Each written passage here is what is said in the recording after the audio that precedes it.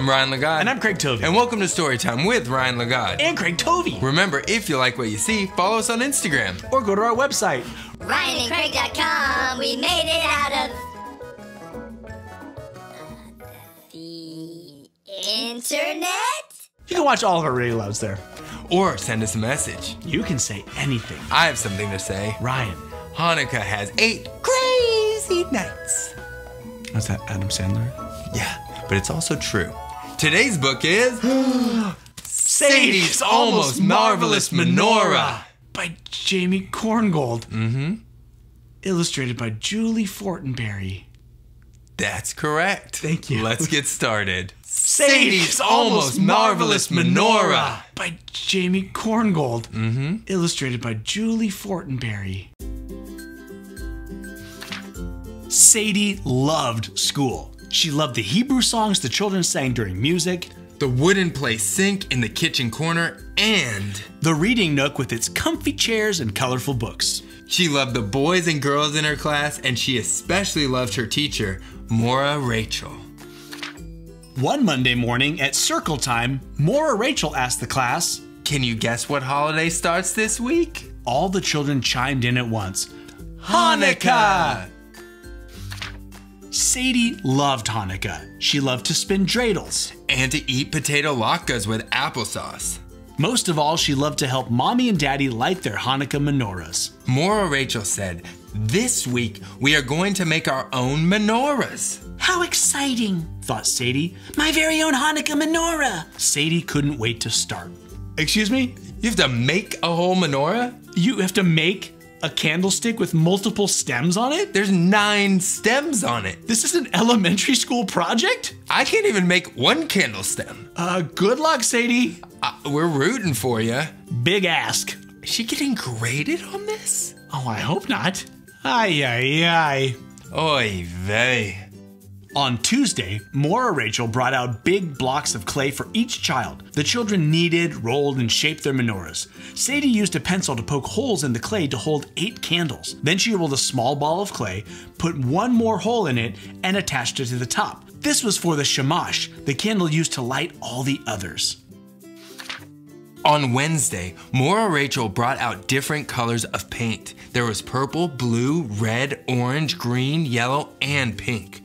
The children put on their smocks and began to paint. They speckled and spotted and striped their menorahs. Sadie painted hers pink with blue squiggles. On Thursday, Menorah Rachel taught the children the Hanukkah blessings and they all sang them together.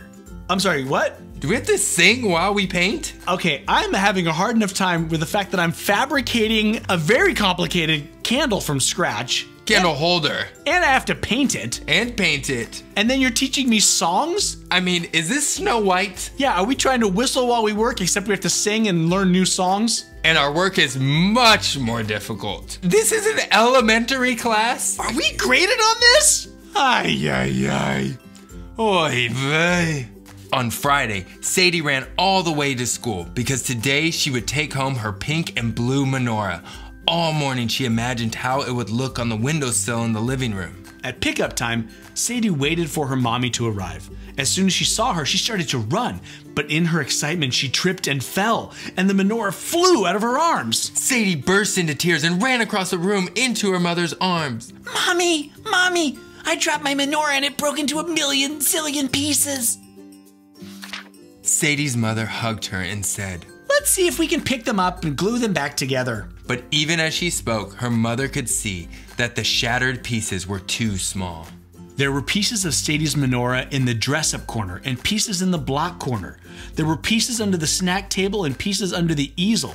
Silently, the children began to help gather them. Menorah Rachel placed all the pieces in a small plastic bag. Okay. Wow. Great. Well, I hope she got graded on it before it broke. Did you see it before it broke? It was incredible. It was marvelous. But then it broke into a million zillion pieces. Ay, ay, ay, ay, ay. Oy vey. As they left the classroom, Sadie noticed something near the door. Look, it's the shamash. she said. And it's not broken. Sadie, this is an extra special shamash, her mother said. And I think we can find an extra special job for it. You know that when we light the menorah, we use the shamash to light all the other candles. But how do we light the shamash? That could be the job for your shamash. We'll call it Sadie's Super Shamash. Sadie picked up her little pink shamash and cradled it ever so carefully in her hands. That night, Sadie, her brother Ori, her parents, and grandparents gathered to light the first Hanukkah candle. They had decorated the house with drawings of dreidels, menorahs, and stars of David. The table was covered with latkes, donuts, and Hanukkah gelt. On the windowsill stood 4 Hanukkah menorahs waiting to be lit. Right in the middle was Sadie's little pink and blue Super Shamash. Sadie put a candle in her super shamash and Daddy helped her light it. Then carefully, she used it to light the shamash on all 4 menorahs. And in Sadie's family, that is how the Hanukkah menorahs are lit, even today. Wow. Oh my goodness. Okay. Everything worked out. Yeah, we started like a new family tradition. I love new family traditions. Yeah, that's so great. Yeah. Oh, no. Oh. Ay, ay, ay. Oy vey. Sadie's Almost Marvelous Menorah. By Jaime Korngold. Illustrated by Julie Fortenberry.